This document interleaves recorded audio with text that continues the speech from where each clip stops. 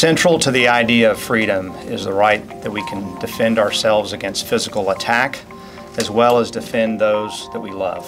Permitless constitutional carry basically means that law-abiding citizens don't have to go through a permit process anymore.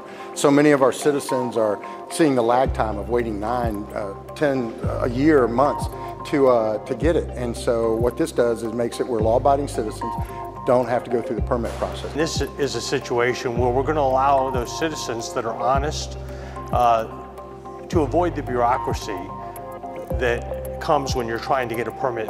Criminals don't go get a permit. They don't care if they follow the law or not. Our citizens deserve the right to protect themselves at all times. I can tell you that there's overwhelming support amongst the sheriffs for this particular piece of legislation. We, as Florida sheriffs, stand solidly behind this, and we stand behind the oath that we took to protect the United States Constitution and the Constitution of the state of Florida.